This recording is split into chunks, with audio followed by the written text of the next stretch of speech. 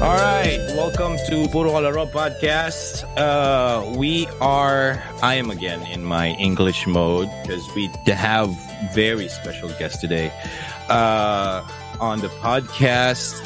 We have the guys from Quickfire Labs. We got Tony and Noah. They're working on a game.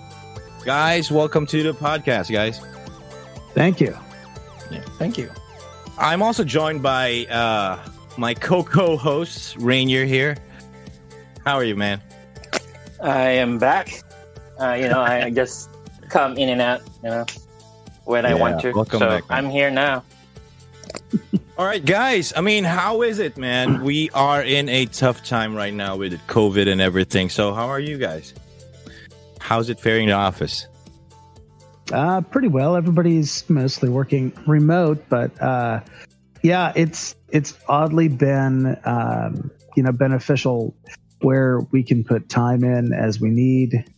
Don't have to worry about that. We're in California, so we don't have to worry about all that nasty traffic. And we can work around the clock to get this game out the door, which has been really, really fun. I hear you. I mean, how is the overall mood right now? Any changes that, you said it's been great and all, but how is the total mood and all that? Because most of the developers right now, some of them have delayed their launch dates and everything.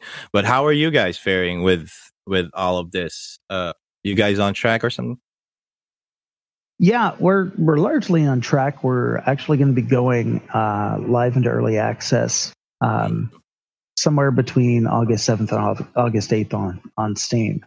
And it's been a long road to get there. But we've been working around the clock to make it happen. And it's been great. The game that over the last few months has massively transformed. We've put in a lot of core features and done tons and tons of balancing. So we're super eager to see player data and to see what the comments and feedback from the player base is. Because every one of us is a gamer. We spend half our time working on the game, half our time actually playing other games together, and kind of no time sleeping. So yeah, like we sleep for, especially Noah, he sleeps for a good 2-3 minutes a day. And I've been awake for 40 hours at this point, so I'm rocking it. Yeah, I'm going good. Yeah, we're dedicated. Jesus, that sounds like a different planet, not here. Yeah. All right, you guys need to tell me, who is Quickfire Labs? I mean, how you guys started and all that. Well, it's an interesting story. So we've actually got half of our team in 2 different locations. We've got our publishing team in California, and we've got several of our developers up in Vancouver, British Columbia, in Canada. And what was interesting was a few years ago, a friend of mine introduced me to these Canadian folks. And see, every year I get hit up. I've been in the game industry more than 20 years. I've been at Sega and Bandai and EA and Wild Tangent and everywhere else you could possibly imagine. And, it's not that I'm super amazing. It's just that I'm getting old, and I've done this for a long time. So I know everybody, and I've got a lot of experience. So I get hit up every year with tons of different games, ideas, and technologies. 99% of them, it's like, nope, I just, and I'm a jaded old man at this point. I don't know. But most of them I pass on. Anyway, one day I get introduced by a friend of mine, these Canadian guys, and they had a really cool looking title. But what was really interesting is that these guys showed me that they could launch this really cool shooter that was console level quality on the web, and it launched in between 7 to 10 seconds. And I stopped and I looked at that and I said, well, it's a really neat, trick. You guys did some editing, but that can't be done. And then I took a deeper look at that, and sure enough, it happened. So the technology that powered being able to run this on the web was what initially grabbed me, but then the gameplay itself with the time mechanics was really, really cool as well. And I said, you know what? I like how these guys think. I like the tech that they build. And they're a bunch of really smart developers, but they didn't have the game industry knowledge and design expertise that my team had. So it was this really great kind of marriage between, you know, a bunch of really seasoned game industry producers, designers, and a bunch of really smart developers and technologists up in Canada. So we took this prototype that they had created with some really unique technology, and we started to transform that into a game that players would find really fun. And everybody in the company is a gamer. Everybody who's working on this project. So we end up, play testing our own title, but then also, especially lately, we've been diving into Gunfire Reborn, which is another fantastic title. And then we make sure we do a minimum one night a week that's, you know, specifically a game night. So we'll be playing golf with your friends or Gunfire or something.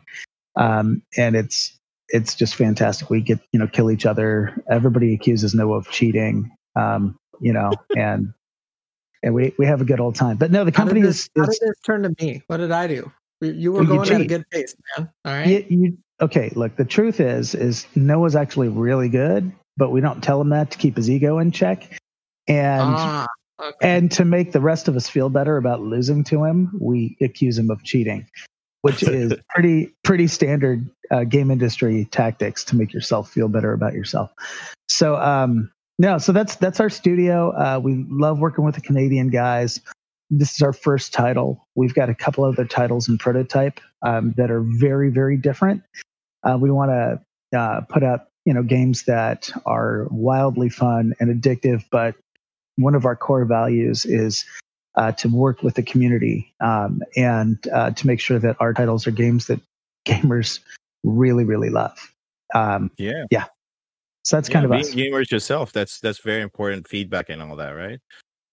All right. So let's talk about this game. Right. So who's going to start? All right. Let's talk about this game that we've been hinting about. All right. So what is Chronoshot? Tell us about it, guys. Well, I'll give you a little bit, and then I'll hand it over to Noah. Wow. So okay. Yeah. Well, no. Noah does a lot of our game balancing and design, which just makes the game makes a night and day difference when it comes to fun and playability.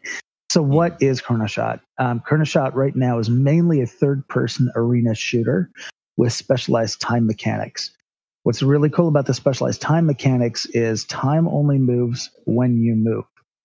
So what that does is it allows you to pull off really cool Matrix-esque kind of moves where you can, shoot in 4 different directions. And the bullets, are moving really slow. You can switch weapons. You can use special abilities. And then when you start moving again, all those bullets and everything just zip at full speed. So, you can have guys attacking you from 4 directions. And you can take them all out and do a backflip out of that situation. Fun kind of power fantasy moments throughout the game. You get better rewards for the cooler and more complex things that you pull off in the game. Yeah. It's mainly a shooter. But Noah, go ahead and talk a little bit about your perspective on the title. It's just if you've played a game called Super Hot, it kind of does a lot of the similar mechanics that time moves when you move, but this is a lot different. It's not a VR. It is a third-person shooter.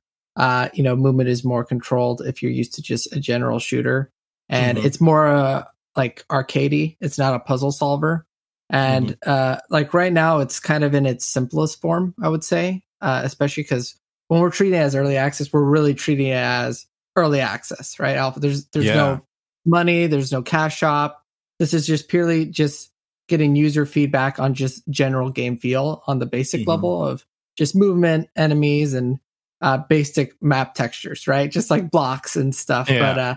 But we're of course wanting to develop it way more and get a lot more going. But we're wanting to see how players react to kind of a basic interaction. It's just kind of fun to mess around with it because it's that thing where, and I find in most bullet time games, it's kind of exciting to just sit down for a second and be like, oh, whoa, the world slowed down and you interact with it. And so I hope players kind of have that reaction, just going in to be like, oh, whoa, what we do with it. And the hope is we get to make it just kind of extreme and crazy with both, level and map design and even, some enemy design and even the talent system and multiplayer. We're really trying to get to that point where this game really expands on itself.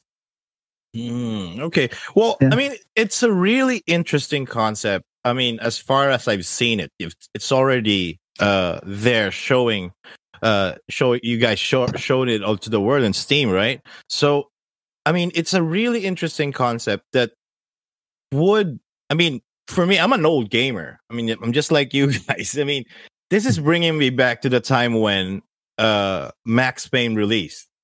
Yeah. This is I mean, right? I mean, this is the kind of technology that you would have guessed that from the time of Max Payne, which is like early 2000s and all that, we would have had these type of games. But this is just calling back to that and improving on that particular technology. But I mean, what is the inspiration behind these games other than, you've already said Matrix and everything.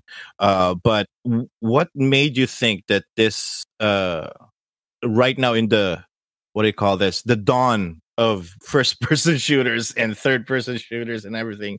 I mean, what made you think that this is the right way to go? Meaning this kind of time stop and everything like that. So, well, what's really interesting is when we first saw this, because the first prototype with the time mechanics was shown to us by the developers. They put that together, and some of the feedback that we got from doing playtesting with college students and some other folks. Yeah. Excuse me. Sorry.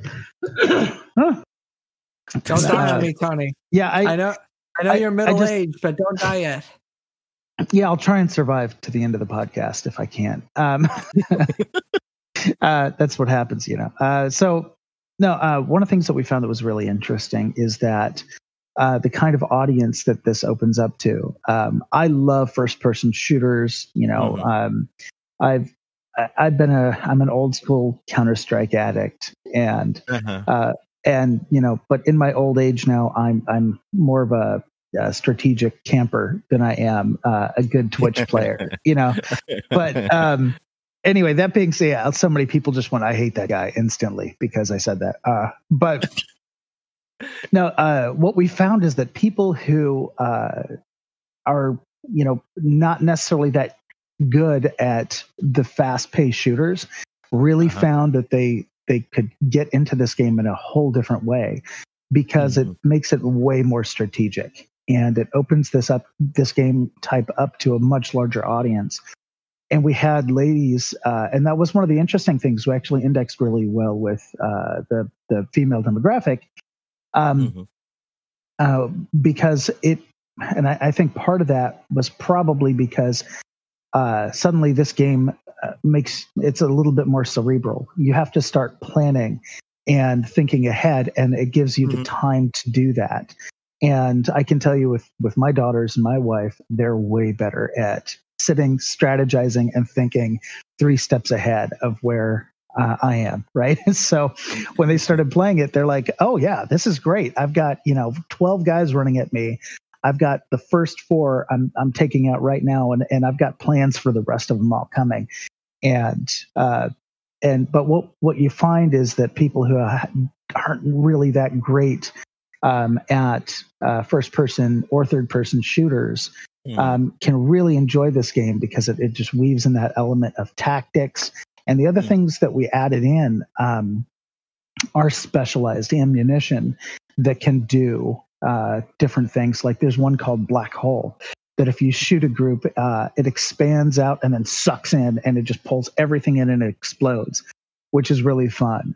There's another one called Teleport, that if you've got a group of guys chasing you, you can turn around and shoot the teleport bullet at them. And when it hits them, you instantly teleport to where they're at, and everything around them explodes. And it gives you those really cool power fantasy kind of moments, like, oh, that just felt good. So part of the inspiration was there in going with time mechanics like that is making it accessible and making it more strategic, so that everybody feels like, hey, I can participate and have a lot of fun here.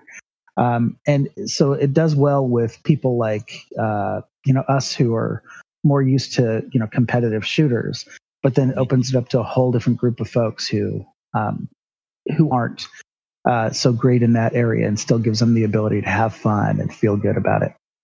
Yeah, I mean, as I see it, I'm already getting the vibe of how timely the enemies move and how the bullets move towards the enemies. It's kind of like that scene in X-Men. Yes, right. Quicksilver. That Quicksilver scene. No, Quicksilver scene. Right on. You could actually play the entire music. What was that music anyway? I mean, like, that was Queen. Which, by the way, because I'm old and I grew up with Queen, I would give a body part if I could have a Queen sound part, any of the Queen's titles in our game. But that's neither here nor there. I would try to get it. a license, man. Oh yeah, it's as a matter of fact, if somebody gave us $50 million and said, here, do whatever you want, the first minute I'd be like, license Don't Stop Me Now from Queen, and put it in. It's exactly what I did. It could have been the best world premiere ever. You show that and you show your gameplay. Oh my god. Well, and what the funny thing is, you can actually catch bullets in the time slot to refill. It goes into your gun. It sucks in it. You grab the bullet out of the air and you throw it into your gun. And that is. That's catching bullets is wild. So that's how you way to defend yourself, because since your movement as a player is slower, you actually have to use the time slow, because there'll be like drones or guys with SMGs or a shotgun flying enemy shooting at you, and there's no way you're going to dodge like 10 pellets. So you can catch all of them and then refill your sniper rifle really quickly. And so, that's actually a mechanic that you can utilize. Finally, a game that turns the tides, huh? We're going to finally beat those stinking AI, man. It just took us, 30 years.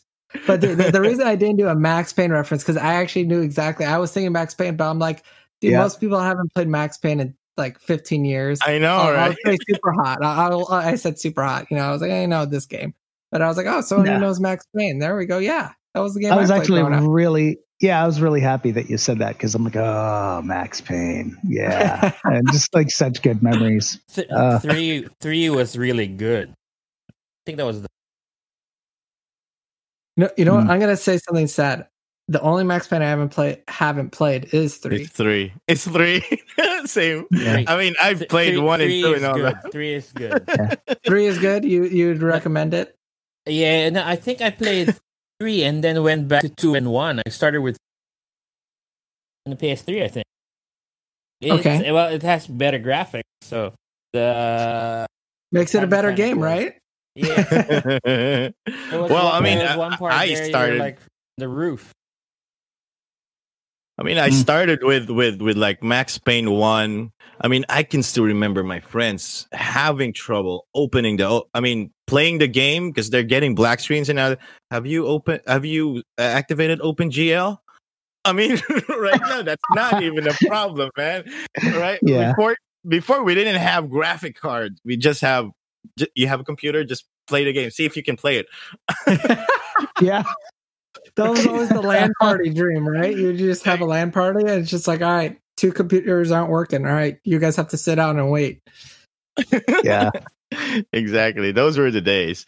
All right. So, I mean, we've talked about the nearest comparison to this game. I mean, because gamers are always like that, right? They always, it's like that. Oh, it's like this before they actually try out the game. because they want to feel a sense of like familiarism.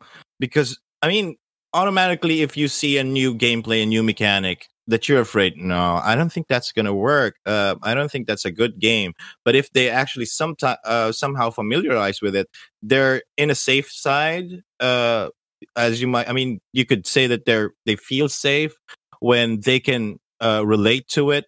But you guys are calling out several different references here. What makes this? It is very early right now to say, but what makes it different, do you think, along the line? You got your own what I call is roadmap for this, but what do you think makes this one different from all the other things? I mean, Ubisoft just released some battle royale out of nowhere. So what makes this different from the rest? Because obviously you guys are going to be canned into a single corner there where most of the gamers can get familiar with you. So what makes this different? Well, I think a few things are off the top of my head. The time mechanics for sure are pretty unique. Definitely, definitely. Yeah, and the way that we've implemented them is very, very unique. So we think it's going to be really accessible, really fun, that a lot of different people can play. But another big differentiator is how we conduct our studio and our operations. Because we're gamers, we're going to be laser focused on a few different things. One of those is player behavior, actually taking a look at what people are doing in the game, looking at their mechanics and being able, or looking at their data and what they're doing, and pivoting and modifying our gameplay, our mechanics based on that. But not just taking a look at what people are doing, but listening to the community, seeing what people are really saying. And that's one of the things that you don't see from a lot of developers, unfortunately, these days. Is and believe me, I've worked at a lot of major publishers, and you get your roadmap, you get your timelines, and you're forced to just shove this game out, and here's the parameters, and then it doesn't matter to a lot of folks, what the players are saying or what reviews it gets. So we're taking the opposite approach of that and really saying, we want to hear from the community. We want to hear from everybody who, is invested in this game, and make our modifications based on that as well. Really taking the community.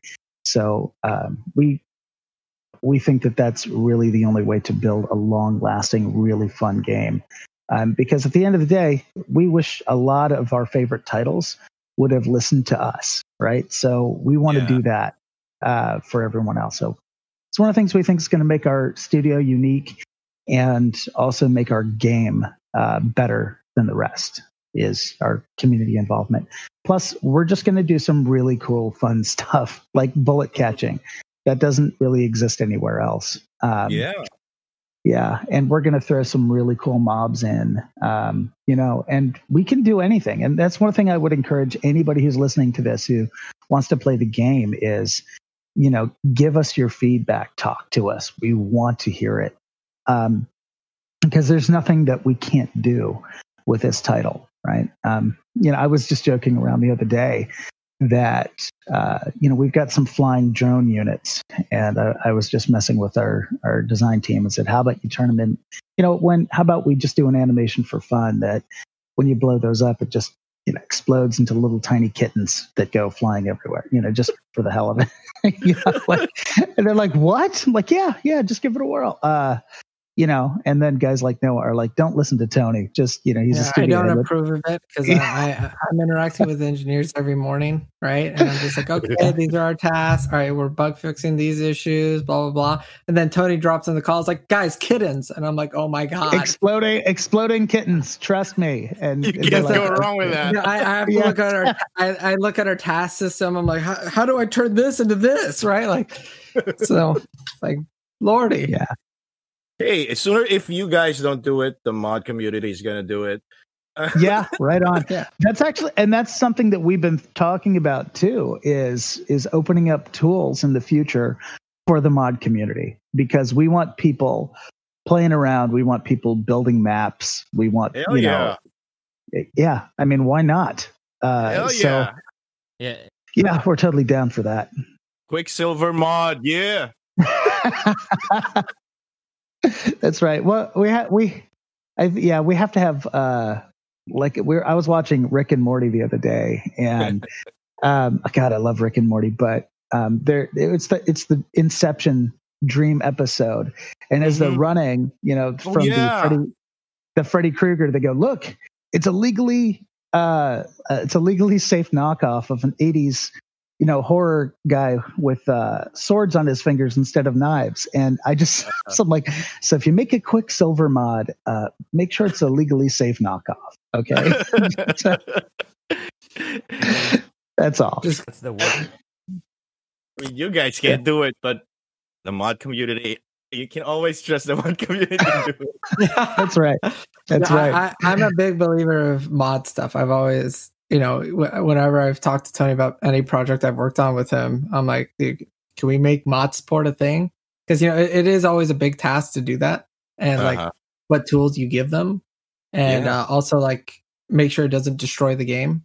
Even the server requirements, because sometimes you want to host it for them as well. Like, hey, you can put it up, but we're allowing users to stay there as well. But that's something I do want for this and even future titles. Is I really love modding community. Like some of my favorite games of all time have come from mods, right? Like if you've played source games like Counter-Strike or even Dota from Warcraft 3 and even StarCraft 1. I love and Brood War, right? And all those games, like the modding community were awesome. Like awesome. Like they really defined a lot of the games we even play today, but even just like part of our childhoods, because we played these games, they were really fun. But what kept us playing, like the thing making me play Brood War and Warcraft 3 for the like next 10 years after this game had already come out were the mods. Like exactly. those. I'm a big believer in mods. I mean, every player out there, particularly, of course, PC players, are still playing Skyrim at this point. That disappoints me. Skyrim should not be being played, dude. I can't say too much, but I don't like Bethesda. I'll just say that. Hey. Tony, you might have some different beliefs than me because I know you play Bethesda titles. I do not like Bethesda. Yeah, Noah's more of a high skill kind of a player. I like casual games. Don't act like I don't play games that are not high skill. Hey. Well, but anyway, I loved Skyrim. Then again, I played it with my kids, so So that makes it all better. Yeah, well, they'd be like, Dad, hey, how do we mod this? That's really what it came down to. Was they just wanted help modding stuff. So I'm like, fine, okay, and then So we definitely want to have modding support. We haven't, but that's one of those things that we'll get to when we get to it. But it's on our minds. The things that we've got in development now, as we go into early access, we're getting all that data and we're getting a lot of the core mechanics, polished and doing all that stuff. But multiplayer's one of our next really big releases, and we're right in the midst of design and development there. So we think that that's really going to be that kind of forever experience where in your single player stuff, it's fantastic. You get the power fantasy, it's really fun.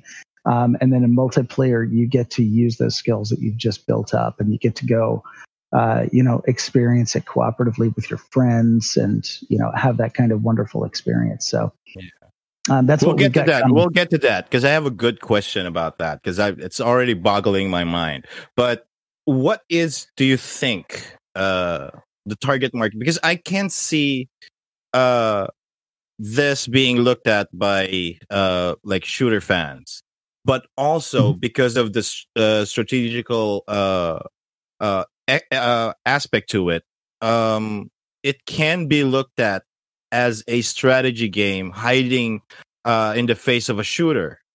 So what do you think? What do you think is? I mean, are you targeting a wide array of audience here, or are you targeting mostly or captivating the attention of shooter fans? Well, I can tell you what we're starting with, and there's what we're going to start with, what we suspect, and then how we're going to pivot based on what we actually see. So what we're starting with is, as we bring our first cohorts of players in, we are going to be targeting some shooter fans of different types and seeing how they react, how they like it. But then we're gonna expand that out. But we think shooter fans are going to give us some really good data up front. And then we're going to just see how other groups do, and fans of other genres, especially strategy players. And we're not sure at the end of the day, because as you were asking earlier, what's unique about this title? There's very few shooters that have that kind of strategy built in. And as you said, there is, some people may consider it a strategy game with the mask of a shooter.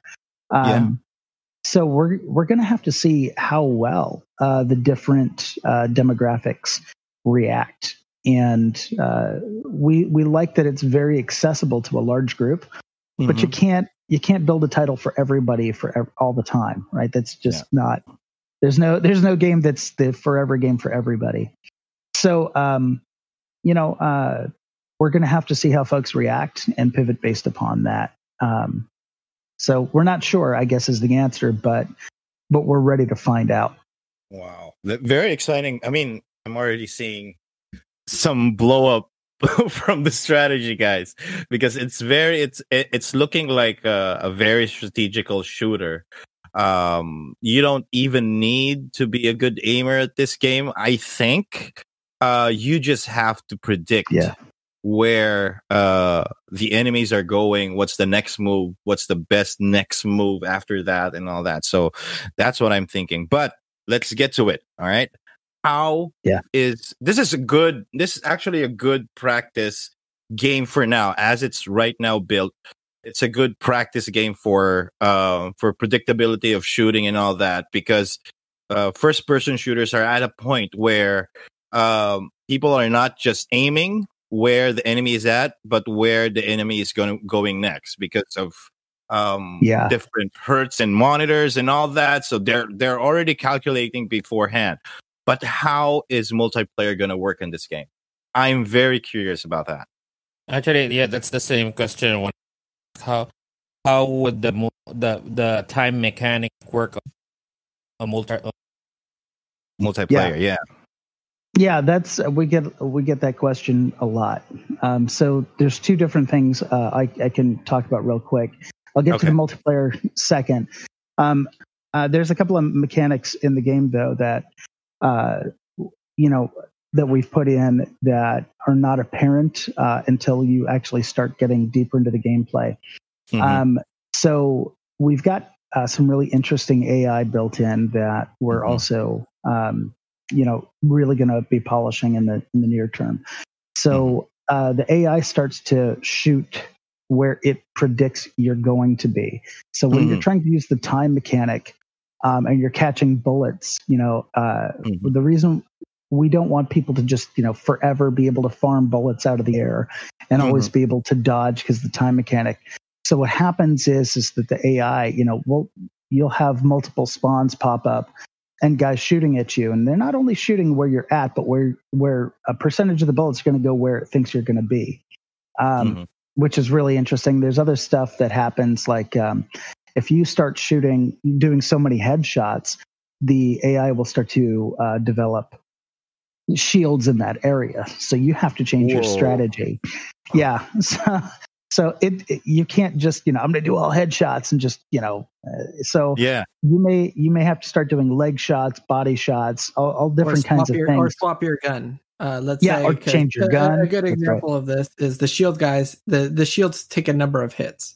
So if you use the shotgun, which shoots like 10 pellets, it'll do those 10 hits required to break a shield. So one shot from the shotgun will shatter that shield for you. So you can swap back to the other gun in the time slow. Like, that's a basic concept of it. But there adds more, especially if there's a lot of enemies that have shields coming at you. So, So there's some really neat stuff, and Noah's thought through a lot of these things and put some really cool designs in place.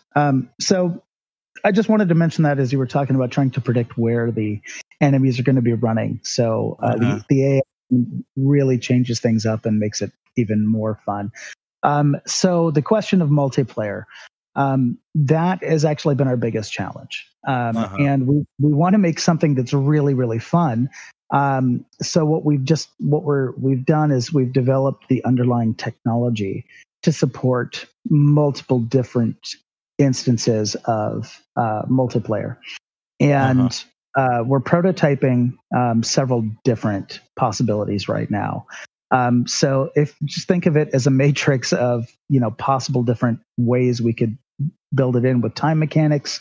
In any multiplayer, you've got synchronous, you've got asynchronous, you could have instance time mechanics, you could have global time mechanics. There's all different ways. So what we've done is we've put together the tech to support it, and now we're prototyping out a few different ways that we've narrowed down, and we're playtesting those. And then we're going to roll it out. So I can't give you the specifics because we've got multiple scenarios of how we think time mechanics and multiplayer will work, but we're testing them all.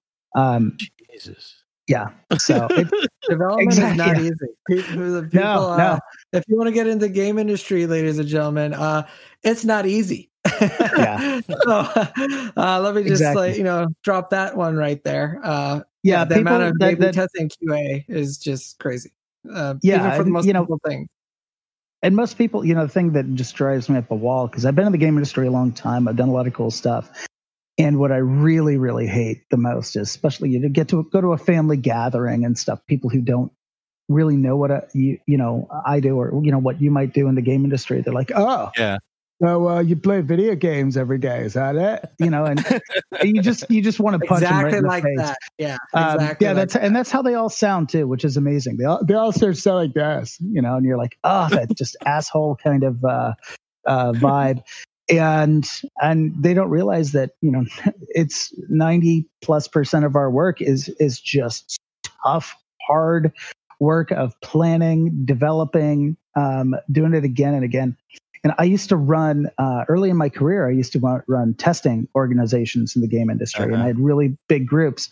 And I remember I had usually 5 or 6 different studios that my testing organization was supporting at any given time. And I had to switch my testing teams from title to title to title, each individual team, because they couldn't take so much more golf, like they're like, God, I never want to play a golf game again, because it stops being fun when you're just, playing the same damn thing 1,000 times, finding, the smallest bug, writing it up, submitting it, retesting.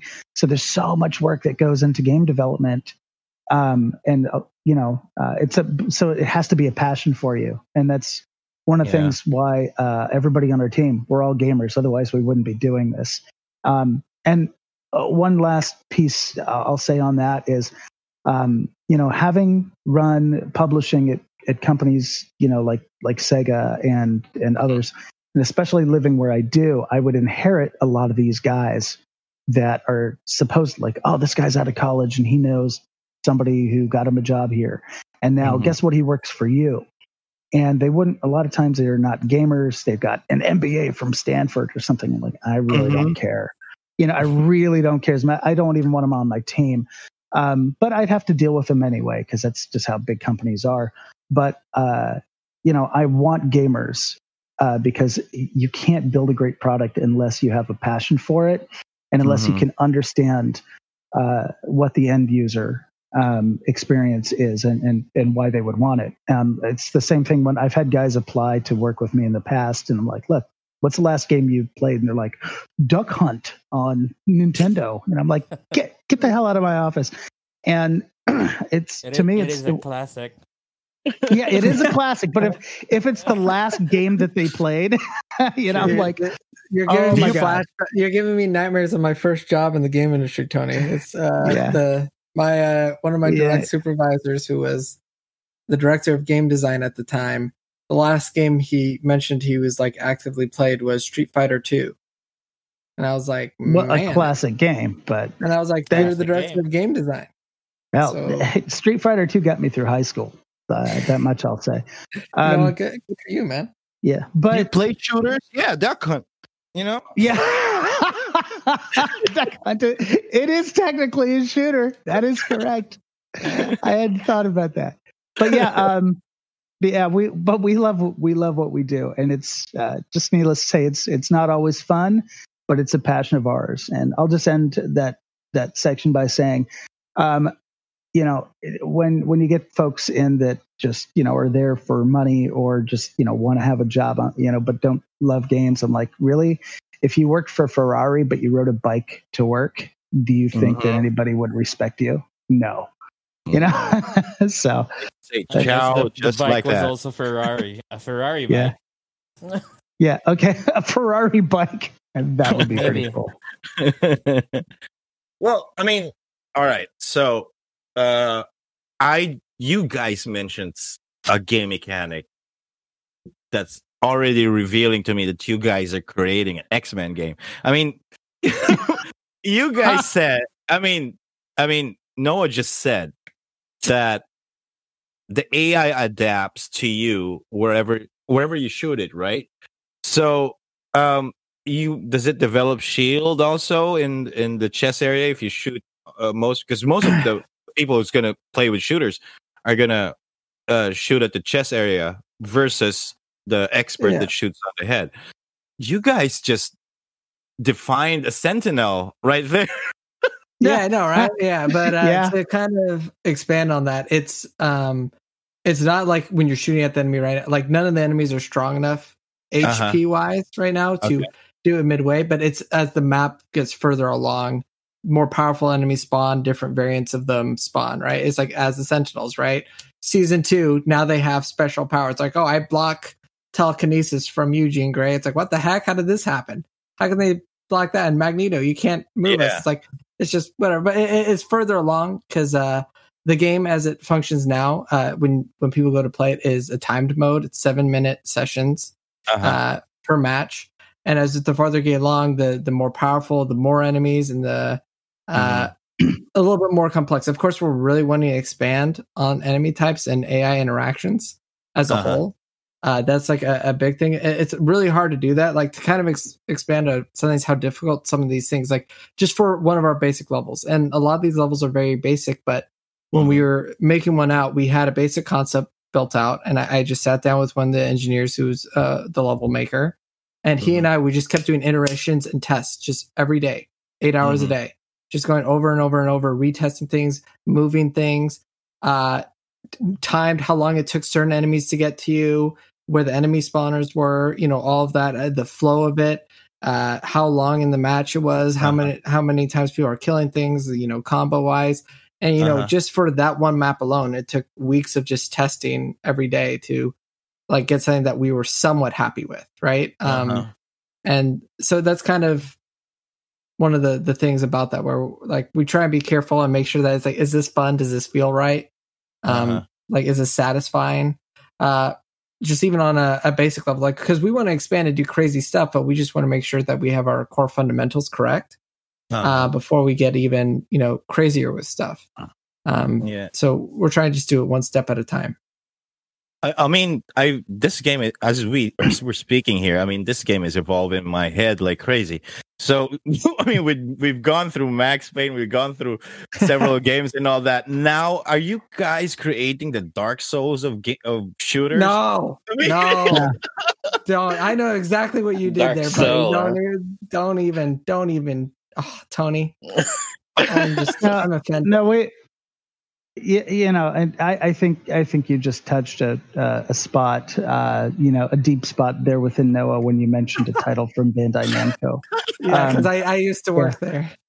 Yeah, we both used to work there, and I will say I love the guys over at Bandai. I rest my case. I did not work on Dark Souls, by the way. People that are listening, I did not work on it. I do like the Dark Souls games. I've played them; they're fun. It's just it's very different reasons. Yeah, I mean, it's as a single player, even it's already very complex. That it's I mean, I don't want to say anything in advance or speak too early here, but it's like you've already got that itch, that Sid Meier's thing that, all right, just one more round. I think they got me there, or some. I mean, it gets you hooked because of you could have done something better in that. Plus, right now it's on a like high score thing, right? The build is right now on a high score thing, and it's like, you know what? You're on that mindset that I could have done something better there. Let me do it again.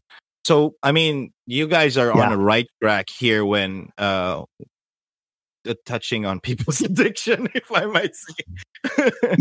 And you're totally right about that. We actually modified some of the original gameplay. Originally, it was survival, is that you could die and then you had to restart the round. And one of the things that we found was changing it to a timed experience. Seems right now to really make the gameplay even more fun, where we don't penalize the player for dying. In that, I mean, there is a penalty with your score, and you have to respawn. But it's not like gameplay's over because you just got shot, one too many times. It was a little too punishing. Now, what we are doing, because that's where higher skill comes in. One of the things that we are intending on doing is making that game mode available and seeing how the more experienced players may enjoy doing that as well. So with both a timed mode and a survival mode. So we're putting those, the survival mode is going to be coming out in early access as well, and seeing how folks like that. But you're totally right. One of the things that made me super happy the other day is I had one of my kids playing the game, and he'd only played a super early version, and he sat down and he's like, "Oh, I only got 2 stars on this map. I want the third." And like an hour later, I'm like, "Dude, we have to leave." And he's like, "No, just give me one more play." And I said, that made me really happy to hear, but dude, shut it down. And I'm thinking, what have I just done to so many other parents out there where they're gonna be like, just give me one more play. And I know. So I'm like, but that's what I want to have happen. So it was really good to see it, but also made me late. So it sucked. I create my own problems.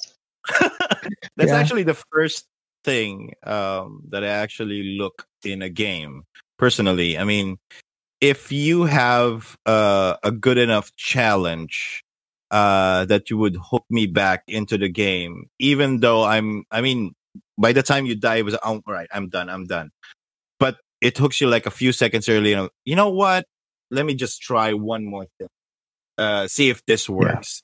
And I mean, and that is a dangerous, like you said, dangerous to the people around you, because once you introduce them to it, what have you done to me? Yeah, exactly. And that's why I don't give out my home address, so that people can't show up. Be like, that's it. And I gotta tell you, a very good friend of mine, in the game industry, Alan Pavlish, he was the main developer on a very old game called Wasteland. And I played Wasteland. Oh yeah, I love that game to death. And it took me an entire year to beat it with my best friend and I think it was in the late 80s. Anyway, we played this game to death and spent so much time on it. Years later, I'm in a business meeting. I think it was at E3 or GDC, I forget which.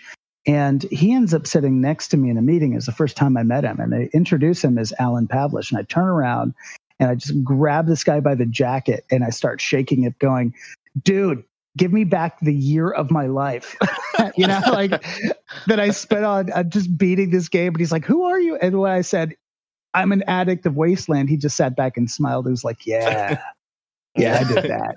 And I'm like, So, and to give you a visual sense, Tony, even though he's a shorter but stockier guy, but he's a blacksmith and also a martial artist, so he's like got a really strong grip. Like he will mess up people. Like he'll actually like he's like very strong. Like that's the thing. So when he's saying he grabbed this guy by the collar, the guy's probably flying around the room. Like that's the thing. So like to kind of give a better sense of it. Yeah, he must have gone like. Oh, you mean that? Yeah. Well, that's exactly right. Because he was like, why are you shaking me? And I just yelled, Wasteland. And he's like, oh, yeah, I get it now. That happens. So, yeah, Alan's, if any, hopefully Alan hears this, but he is one of the best guys in the game industry. It's fantastic. And I learned a lot of really great stuff from him. So, Alan, I hope you're listening out there somewhere on your boat. So paid for by Wasteland. Yeah.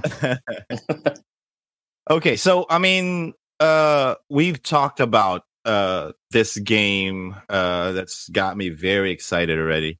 But what, other than the one that you've already told us, what other features we might expect that you guys just have talking around, see if you can make it happen? What other features can we expect in this game?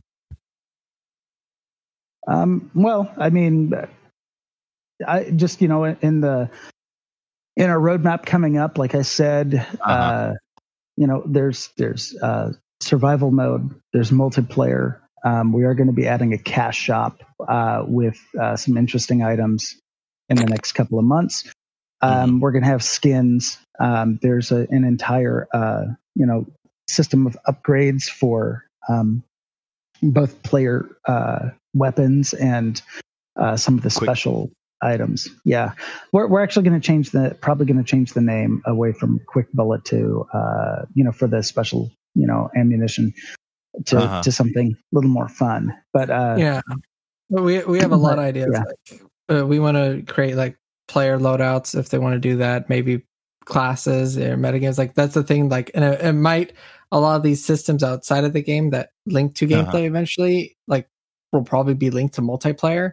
And that's where the thing is that a lot of the prototypes we're testing for multiplayer at this point kind of will help define other features, because it's like, oh, well, if we do this idea for multiplayer and build it out this way, then we can add this, and this, and it interacts in this way, right? And so that's one of the things where, it comes down to a lot of testing again and just grinding the millstone for a long, long time.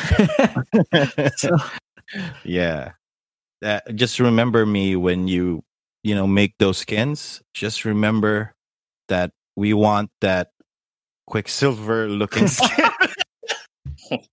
I knew you were going to ask that. The legally legally right, the white lightning on the chest. I mean, they know about, I want to do this. Well, believe me, we sit around talking about all kinds of crazy stuff. Like, one of the things I want to do is I would love to get just some, if anybody out there wants to just have some fun and create special models that we can just mess around with. I mean, I would love to throw in ridiculous things like do a John Wick model, do a Mandalorian model, just for the hell of it, just to, and not actually be able to release it or anything, but just have some fun, because I love John Wick. It's completely unrealistic, but that's the whole thing, is the power fantasy, like, that'd be cool. But I mean, honestly, with that mechanic, if you could grab one of those enemies and all that and throw it in, and I mean, that would be awesome. This would be a different game altogether. But yeah, it plays down to the power fantasy that you were talking about and all that. So I mean, I mean, this is already a great game. I mean, you guys are mixing some kind of concoction here, very dangerous to the public, if I might say. Thank you. So, I'm already thinking of pre-ordering, but you guys haven't done that yet. It's just a wish list right now. So, but I don't have Rainier. Do you have any ideas what to ask these guys? Because they have me stunned already. No, I think I was just interested in how the multiplayer is gonna work, but I think that's still in your pipeline, right? So anyway, we'll see how it goes. When is it? When will the early access be? Right now, it looks like it's going to be August 7th, and okay. I'm not sure exactly what time of day. We just know that the date's going to be August 7th. So keep an eye out. August 7th. That's August correct. 7th US time. But like I said, we're not sure if it's what hour. So what I would do, I would just say, hey, check back August 7th and August 8th. It's going into early access on Steam. It's completely free. So get in there. Just search Steam for Chronoshot, one word, and we'd love to see you there. And well, we're gonna link it, man. We're gonna promote the hell out of this. Thank you. I want to see, because I'm more than anything, I want to be interested in who is gonna play this game. Not really the numbers, but who exactly in the group of gamers who's gonna appreciate this type of game. Because, like I said, I'm already excited so much. This is no joke, because you guys are concocting some kind of dangerous formula here that I might see first time, particularly with the multiplayer. I'm already excited on what you guys have in store for that. So thank you very much, guys, for guesting in our podcast, and good luck, and I hope you guys release soon. I'm already excited. Awesome. Well, thank you, and hopefully we'll do another podcast with you when we release some really cool stuff and talk about please that. Please do. We expect that. Thank you very much, Noah and Tony here from Quickfire Labs, releasing Chronoshot. Thank you, guys. Thank you, guys. You have a great day. You too. Take care. All right. Yan po ang ating episode ngayon. Thank you very much for listening, and wag masyadong puro kalaro. You have a great day.